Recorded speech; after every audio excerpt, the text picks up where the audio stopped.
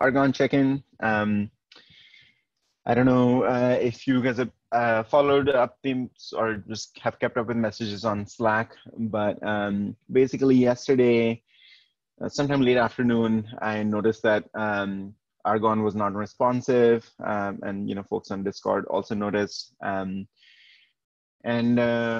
so I filed an issue on the DevOps side just to add some alerting and monitoring so that we proactively get notified like when things are down in the Argon setup. And then this morning, there was some quick investigation happening between Charlie, Jay Wiley, and Ludo. And so it turns out that this is actually a feature that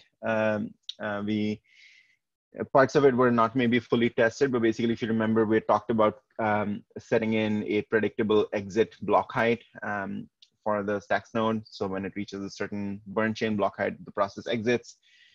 So that's what happened on Sunday afternoon.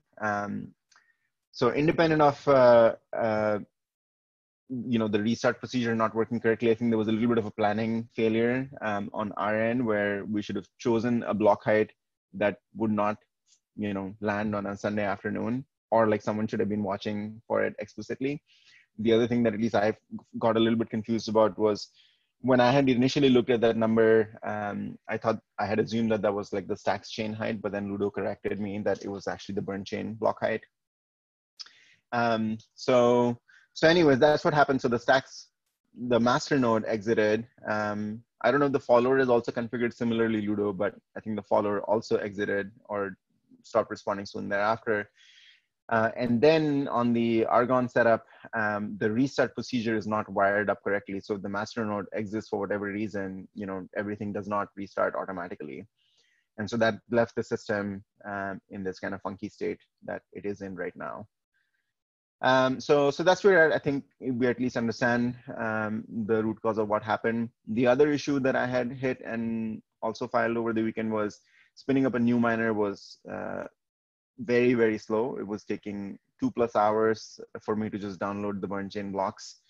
And so that seems to be also an issue with how the resources are set up on the Bitcoin pod right now. So we're going to try giving it a little bit more resources in this next restart.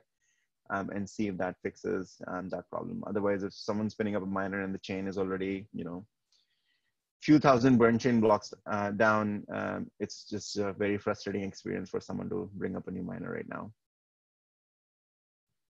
Anything you want to add to that, Ludo?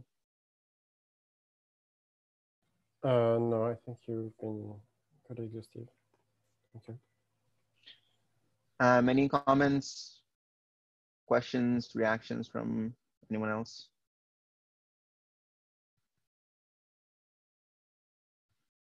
Okay, so the plan is to do another chain reset right after this meeting.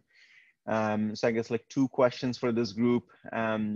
Should we try to fix up like the restart procedure and still choose a block height at which we want to terminate? If so, what should that block height be? And today I do want to make sure that we calculate exactly where it'll land and make sure it's either during business hours for us or that someone is accountable for actually watching the system at that time, so it doesn't go unnoticed.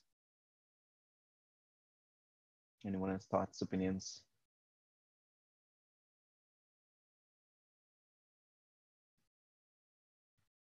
No?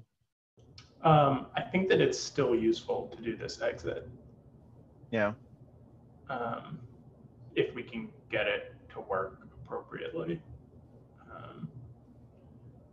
Okay.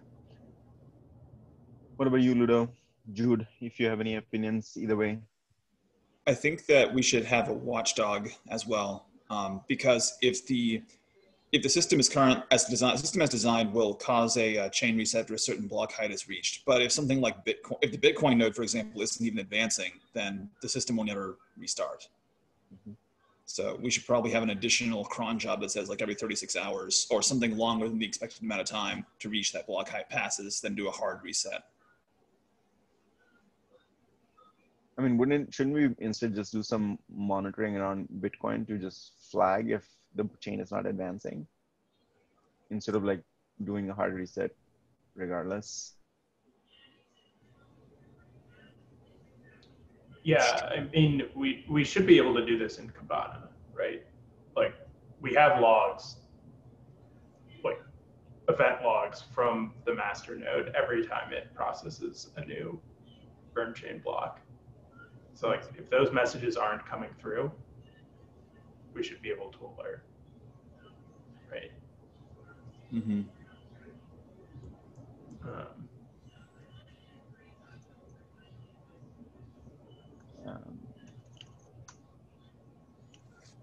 So like, maybe we should come up with,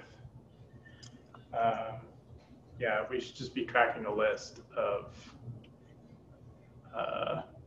events that we want to be alerted on. Like if there's no burn chain block for an hour, or no burn chain block has been processed for an hour, like we should get an alert. Yeah, so I opened an issue in the DevOps repo. If you guys have thoughts on additional monitoring and alerting for Argon, feel free to add it into that issue.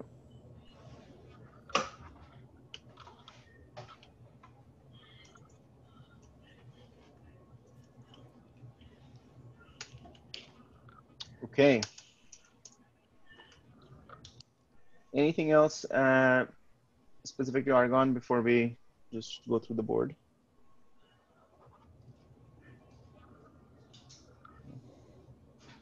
All right, so on to our board. Let's quickly talk through these two because I think they've both been in review for a while without a lot of progress. Ludo, have you had chance to like work on this at all? Like what's the next step on this one? So I have one last case to cover. It's when the mocknet is crashing after producing a bunch and block, but before processing the bunch and block. So yeah, I have this last case to handle, and then I should be able to mark this pull request as ready for review. Okay. And just out of my curiosity, like how are you approaching this right now? Like, is there sort of an abstraction in our code that essentially like says, you know, commit something to disk before like updating in memory state so that we have like some crash safety? Or is it more like, you know, we're finding all of the various places in the code where something like this might happen and then making targeted changes? Like it feels more ad hoc that way. Like, do we have an abstraction that is useful, or it's just, you know, we're finding all of these places and making changes on a case by case? So I don't have any abstraction at this point. I'm basically putting some explicit panic in the code after every single step and trying to crash and recover from that. I see. Okay. Does anyone else have like thoughts or ideas on like whether this is like a good enough? It feels a little bit brittle like going forward, like if we have, you know, additional code paths in the future, it feels like we might pretty easily like introduce new scenarios that are not covered and are harder to like detect going forward.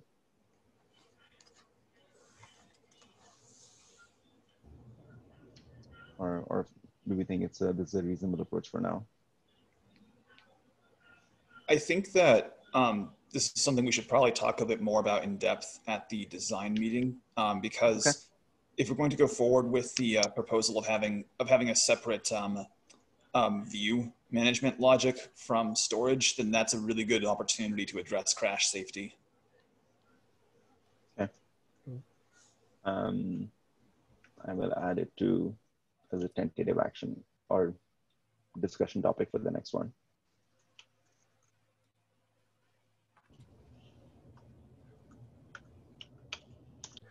All right. So do you think you'll have this PR for like review like today, tomorrow? Like how far are you? Yeah, the goal is to open something by the end of the day. Okay. And then what about this one? And this is mostly refactor, right? Is this already merged? No, it's not merged. So I think that Jude wants to merge this in the work that he has on the minor stuff before merging this into master. Yep. And is that because you're anticipating, Jude, that there might be some changes we need to make to this PR that we will uncover as a result of the testing that you're doing? Yes. Okay. All right.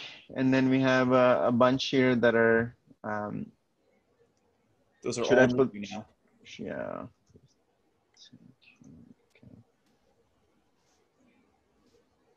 But is the PR actually ready for review? Because I don't know, you had been making a lot of changes until last week. Yeah, it's ready for review. A lot of those changes, we're trying to get some tests to pass. And my Neon miners, not the Docker image, but the ones with these modifications have been running successfully for the past 4 days with no problems. Okay. All right. Those are still in progress. All right. So we discussed 1660 briefly on Friday, I guess, but I didn't walk away with a clear conclusion. So is the conclusion that there's nothing wrong here and we don't need to investigate any further?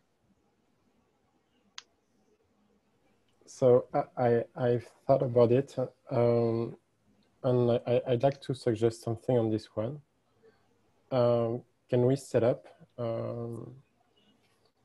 a node on the side with a miner, which would be behind the NAT, and make sure that this mini setup with 2 nodes, one under NAT, one without NAT, is fully working and there's no issue there. Like if we have control over the setup, then I think we can say that there's no bugs, but if that, yeah, like. I agree with Ludo. I think we need to have at least one natted miner as part of our infrastructure. And is there like some something that we can look at like V2Info and compare against these 2 nodes to just like programmatically like flag issues in their reported chain states? So I think that the answer to that is yes, but also I'm hesitant to say that the NAT issue is at play here without knowing that the miner is never actually receiving the blocks from the other miners, right? Because when we looked on Friday morning, like the chain tip was not progressing at the exact rate, but like it had all of the blocks. Like it had 95 or 98% of the blocks, which indicates a different problem, which is that like it didn't download the blocks fast enough to advance its chain tip to mine off of, which is, yeah, it's a different issue than the natting.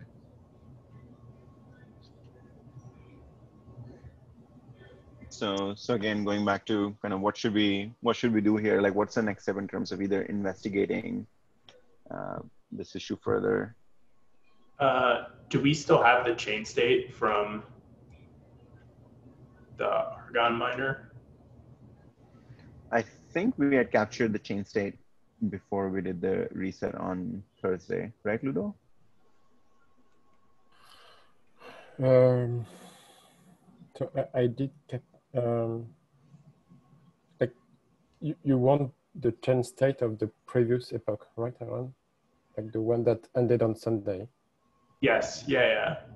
So the one that ended on Sunday, like if we just have that stacks testnet directory. Okay, we should check with DevOps, I'm not sure. Yeah. Because if we have access to that, it's basically a pretty straightforward query to figure out whether or not we have all the blocks. Okay. But like for this issue in particular, it seems like there isn't like an active bug here that we're investigating. Like we want to set up a natted miner to make sure that, you know, we can watch out for these issues and or make sure that the setup is working as expected, but there isn't like a known active issue that we are tracking. Is that a fair characterization? Yeah, I think that that's right. Like what we might want to do is like introduce some sort of heuristic for the miner to wait a little bit if it knows that someone else won the sortition. Like it should maybe wait 10 seconds or something and see if it gets a block before trying to mine. Got it.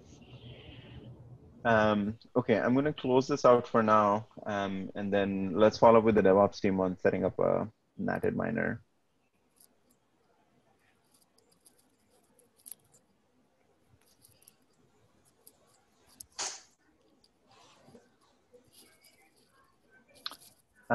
Okay, this one has also been in the backlog for a while. And what's a good next step on this one? I would want to wait on this one until we have a clear plan about what we're doing with our state in general. Okay. So post Wednesday, hopefully. Post Wednesday, yeah. Okay. And then since we're talking about this, the plan is that you're putting together at least a sketch that we can discuss on Wednesday. Yeah. Same with 1463. Like I think we've been kind of pushing it from sprint to sprint. Should I just mark it as maybe like help wanted or something and remove it from this milestone? Because I think either we should like decide on our own like what is a good prioritization, or like we should just wait for this issue to like bubble up, because otherwise it'll forever be in this state. We'll keep pushing it out from sprint to sprint.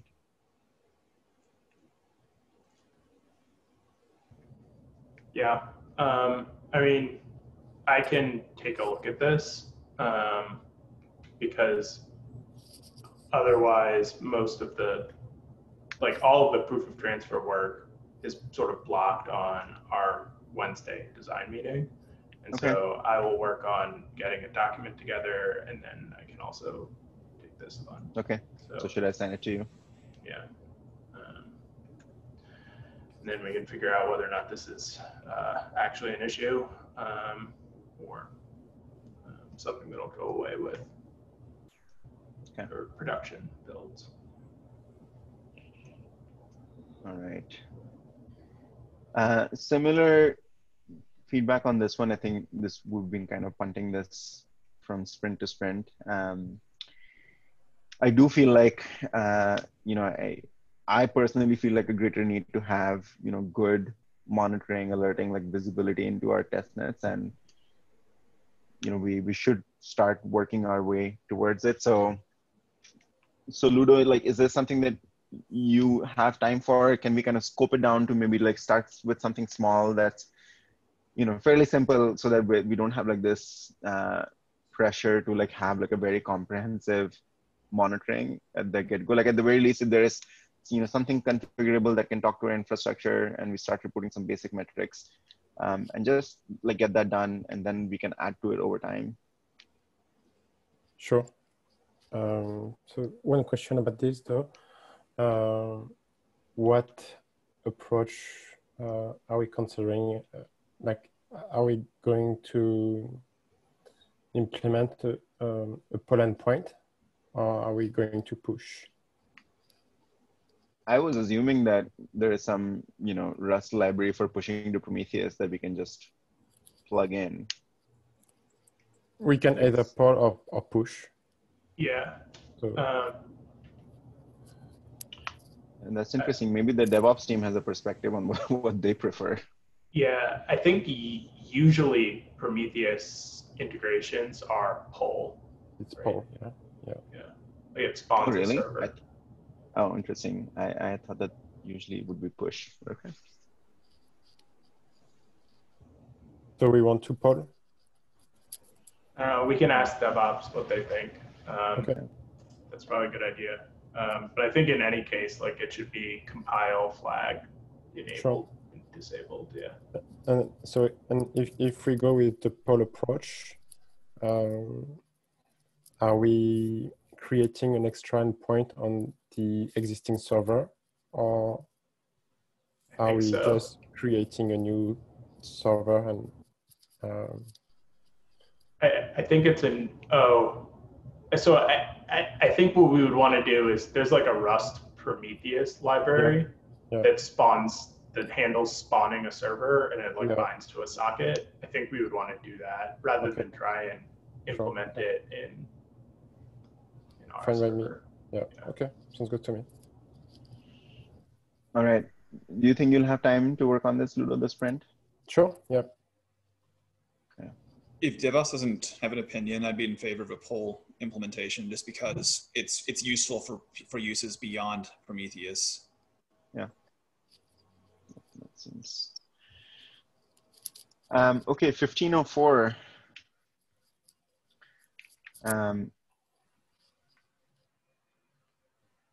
Yeah, I think last time we talked about this. Let me see if we made an update. I guess not. Yeah, does anyone remember kind of what the last discussion on this one was? Yes, it was, let's do it. Yeah, and I think Ludo produced a document for this at some point, right? Oh, okay. Actually, you're right. Yeah, we did assign this to Ludo. Okay, Ludo. Is it going to happen this sprint? Do you need help? Okay. I don't know if it's going to happen this sprint, but I can definitely do some progress on this PR. Yeah. Okay. All right. I'm going to move it to in progress. All right. And this last one, I think we've also been punting this one. Yeah, Jude, we should make a call one way or the other. Like either make it happen in this sprint or next sprint, but actually make it happen. Every time we talk about it, it sounds like, we should do it, but it's not super important. We should revisit this at the design meeting because I think this is part of the crash consistency story here. Okay. We'll make a call then. Like we'll either rename it as part of some aspect of state view management, or we'll close it and reopen it as something else. Okay. I'm just making a note in the design meeting doc. Okay. All right, let's see if there are any new issues that we should talk through.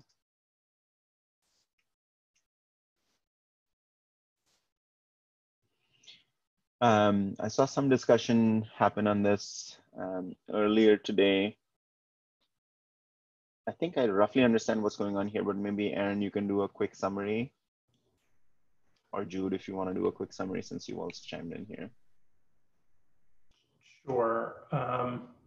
So I think ultimately the feature being requested is pretty straightforward. Like we have this support for traits and you have to supply a trait argument when you use it in a function. But there's no method, like when you're actually using the trait, like you can invoke methods on it, but you can't determine what contract is implementing that trait from Clarity. So there's tons of use cases for why you would want to do this. Like in an exchange contract, you would want to be able to do this because you're sort of like tracking which tokens you're receiving, things like that. Yeah. So that's basically the feature. It has to be implemented at the Clarity level. Like you couldn't really have a library that does this. So. Yeah. So, and how easy it is to like make changes to add this feature? Like, does it touch a ton of the code base? Is it like fairly contained? So if you scroll down, there's actually, in my last comment, there's a link. And we just need to revert. Like, yes. It was initially implemented. Yeah. Okay. So you're saying it's pretty easy? Yeah. Okay. Yeah. Okay. I think one of the, either Pascal himself or one of the other community members might be up for taking this on if you want to open it up, unless, one of you want to do it. What do people feel? You'd be okay with? Or like if it's just a simple revert. Yeah, I mean, I think that the amount of work here is like would probably be like 30 minutes if Ludo does it. Whereas if we're like gonna ask Pascal to do it, I think there might be like a much longer cycle there. I see. Okay. But I'm not, yeah. All right, Ludo, so are you doing it? Sure. Do you remember why we reverted it in the first place? So there's a comment. I wanted to ask Aaron offline, but Yeah. so there's a comment on this thing. I'm not sure. Yeah, I don't think see any comments here. Yeah, I think it's in the PR. In the PR, yeah. Yeah, I maybe vaguely remember this. I think that like at one iteration of the implementation, like just the trait itself returned the principal. Like if you just used the principal, it would evaluate to, or if you used the trait, it would evaluate to the principal, which would mean that that function wouldn't be necessary. Yeah. But like at some point that changed. It's no longer the case. So I think that the function is now necessary again. Okay.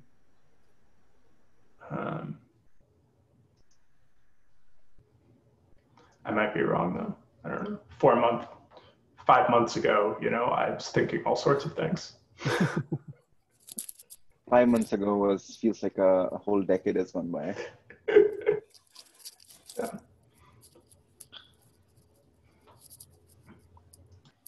Okay. This is in review, right? And this came up on Discord, and do you want to give people some more context? Oh yeah. So the idea here is that like if you are using the Clarity JS SDK to test your contract, you want to test it with stacks balances. In order to do that, you need to get an address with stacks balances. And in the normal invocations, like from the Clarity CLI, like your local environment and stuff like that, there was no way to specify like Genesis block allocations. And that PR just does that. So the changes only, I think the only changes are in the Clarity CLI module. So it's pretty straightforward. All right. Jude, you want to talk about some of the issues that you found? I think this was maybe mid to late last week. Sure. I noticed this when I was testing my Neon miners out with my P2P fixes. Right now, when a node discovers a new block, it will tell its neighbors that it has a new block available. But this is going to happen a lot when the node is processing its initial blocks. So the system should not, and moreover, all the neighbors that it talks to will already have the blocks anyway. So when a node is doing its initial block download, this step of sending a blocks available is entirely redundant. So we should have a way of detecting when we're doing our initial download and not sending them. It shouldn't take too long to fix. We already track whether or not we're in the initial block download state or not. It's just a matter of sending, making sure blocks available messages sent for this purposes are only done at the right time. Since you're just finishing up or just finished up like a bunch of work around the P2P code, like should we batch up like a whole bunch of these issues and tackle them separately? Because some of the other issues that I think are on your plate right now around the the RPC endpoints around mining. Should we wait for those to get done before taking these on? 1661 isn't a show-stopping problem. It's more of an annoyance. So that can wait until after the mining stuff is done, because I'm anxious to get the mining stuff done before we have the design meeting if possible. Okay. All right, 1659.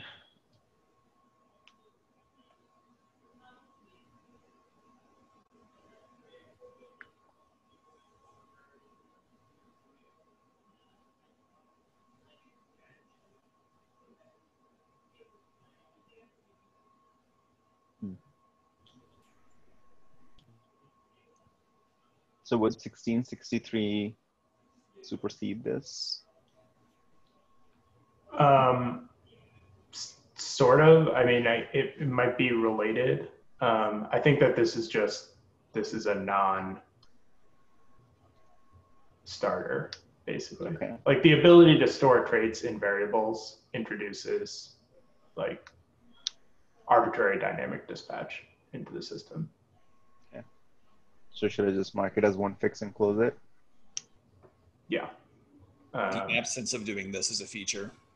Yes.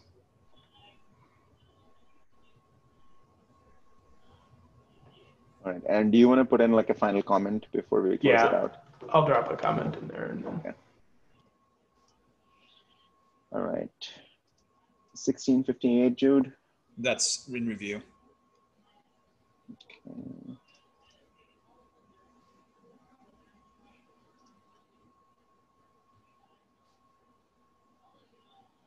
Are there any others in here that are also part of whatever? Yep, those two are also in review now. Do I get to claim bug bounties on these? Sure.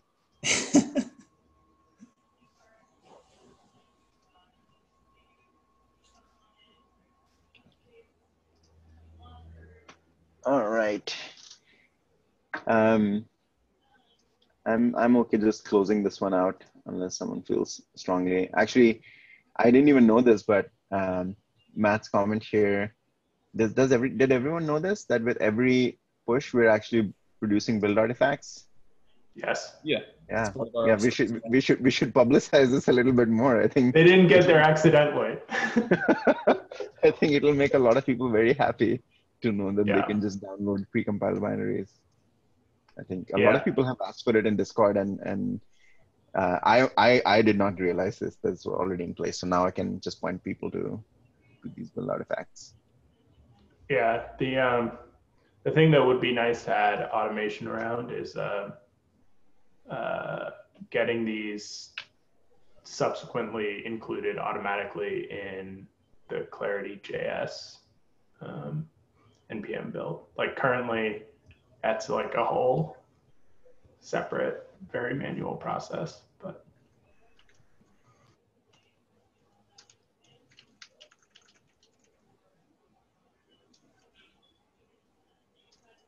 Come on. Zenhub's autocomplete is busted. Okay, I will put a comment on it in GitHub. All right. What about 1641? We briefly talked about it last week. Like, how are we thinking of prioritization for this one? I think there's consensus that we're going to do it. I think it's just a matter of assigning it to a sprint. Okay. I feel like we probably have a lot going on this sprint, so yeah. So can I mark it for next one? Sure. Yeah. For now. I'm happy to take it.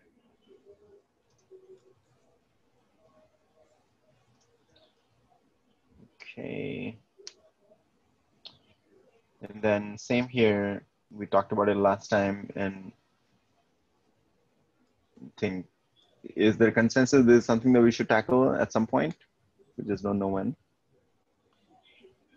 Or is this like a must do before, one of the phases?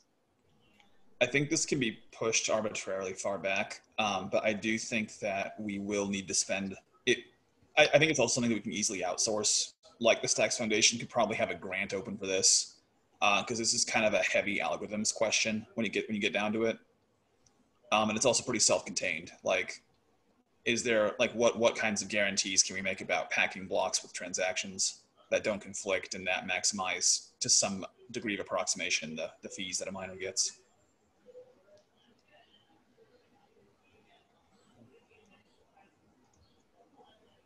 I also expect that miners, just in their own rational self-interest, will come up with better and better block filling strategies. Yeah. What about this one, Ludo? Is John actively working on this? Should I just check in with John directly when he hasn't? Actually, let me just follow up with him. I can ping him separately. Unless you know offhand, Ludo, if he's working on it. No, okay. I can ping him.